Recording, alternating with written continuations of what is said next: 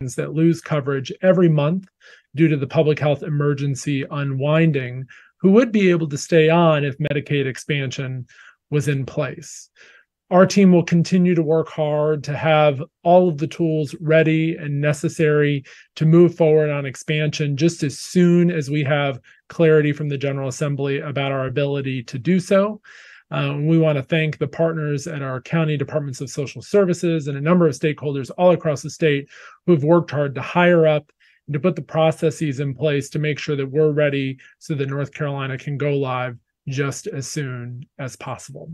This is an historic opportunity to provide and increase access to care for North Carolinians, and we will continue to do everything we can to bring it to bear as soon as possible. Thank you.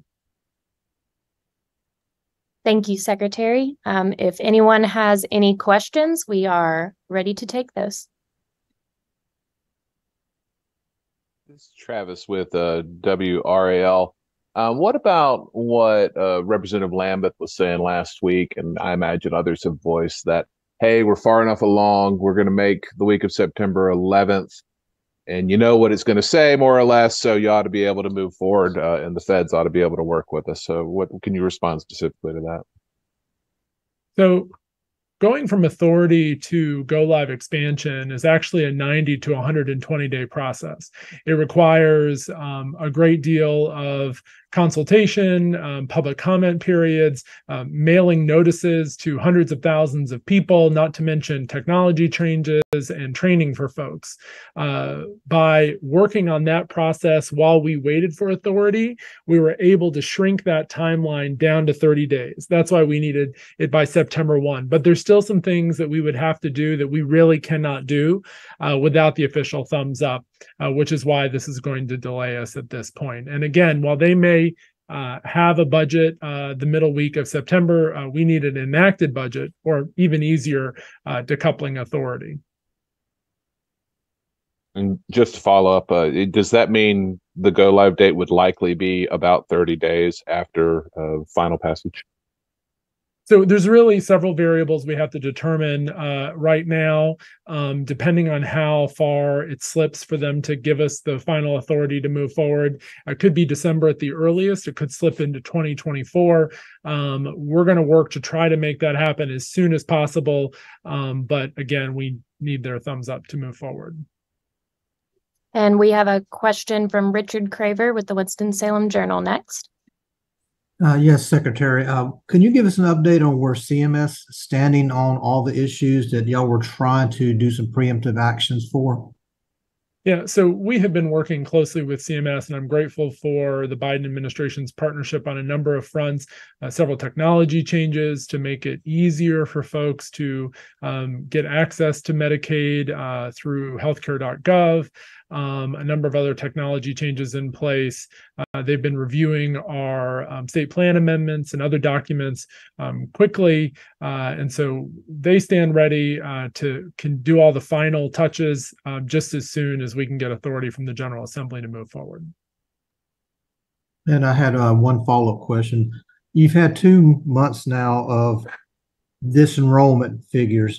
Those figures, you think they're going to be the sort of the average of what we're going to see per month? Do you feel like they'll go up or down as you go further into the evaluations? You know, we want folks to be covered. We want them to be covered by the program that they are eligible for.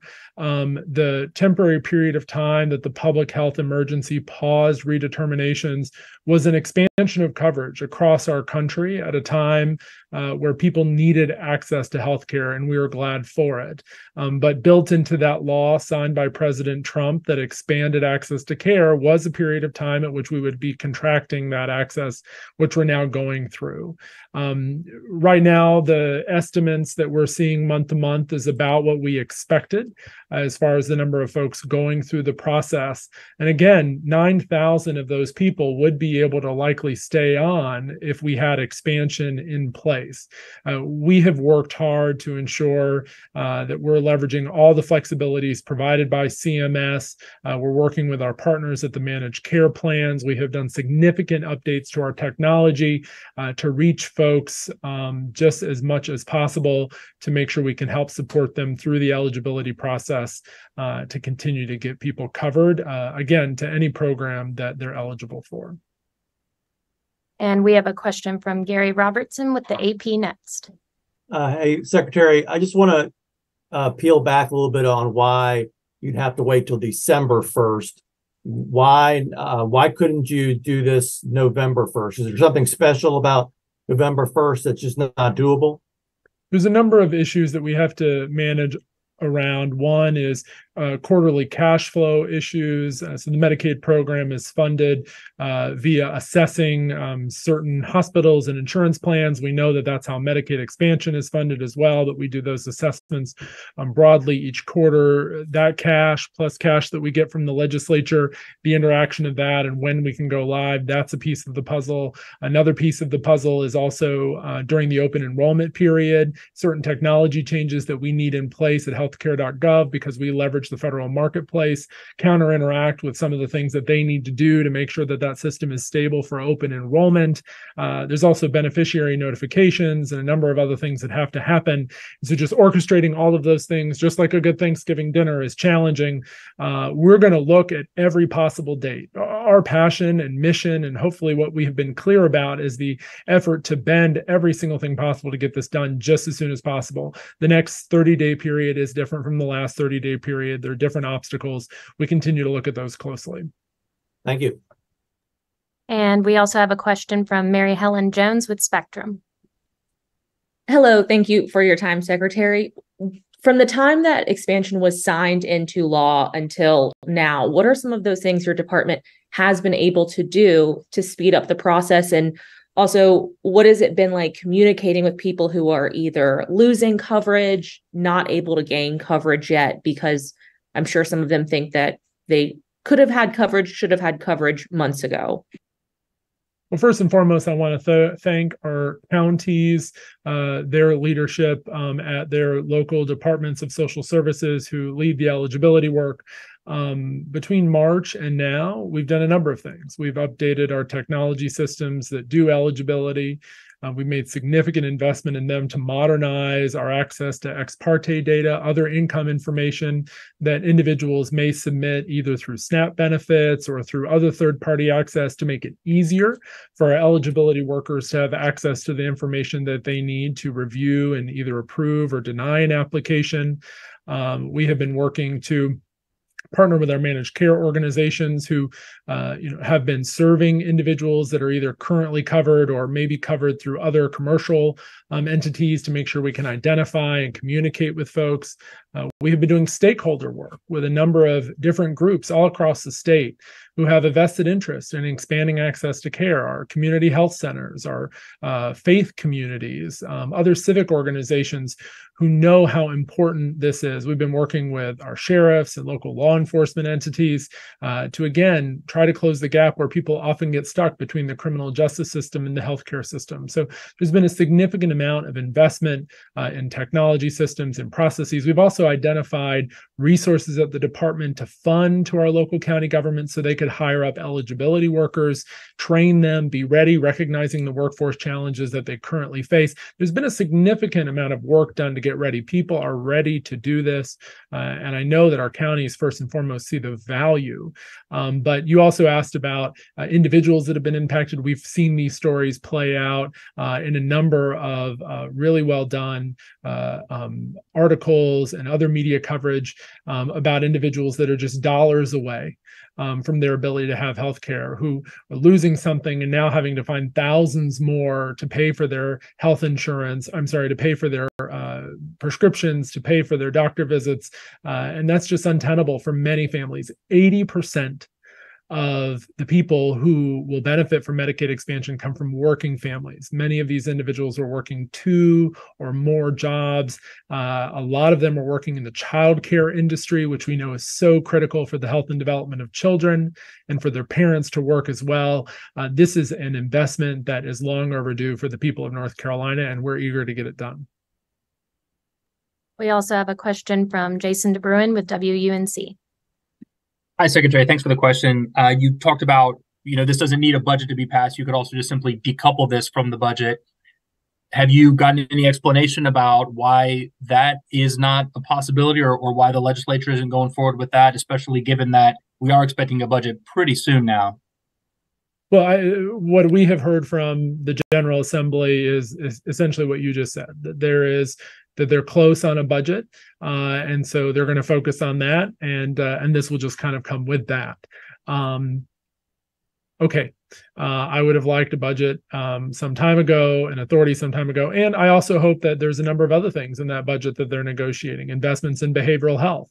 We know that behavioral health rates haven't been increased since 2012. Investment in state staff. We have a 26% vacancy rate at the department that provides critical health care for people all across the state.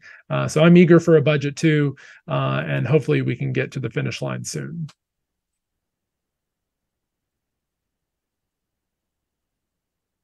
It looks like we have a question in the chat. It says, given the concern about job vacancies in state government, how confident are you that there is adequate staff to get people enrolled when the opportunity is available?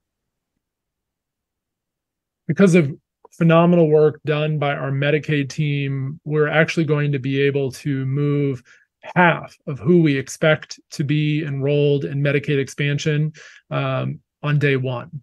These are 300,000 individuals currently in a much less benefit in the Medicaid program, people who have come to us and been found not eligible for Medicaid. So we put them in the family planning benefit, which is a very light, minimal benefit that we operate. We know who those individuals are. Because of our technology investments, we have access to the more recent income information to know that they are still eligible. So we're going to be able to move them over automatically.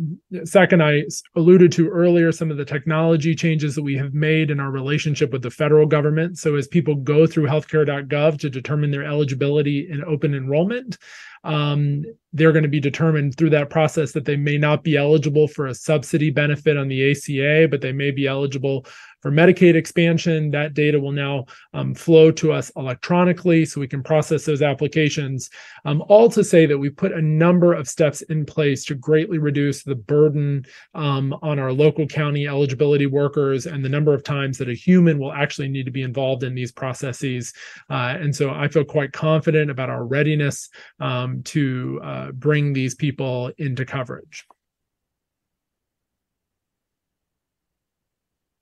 There's another question in the chat from Travis.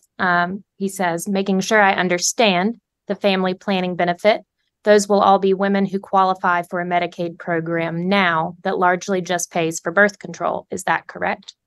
There's more than just women in the program. There's reproductive health broadly. And so there's other individuals in that program as well. We have some statistics on that. We'll be happy to share.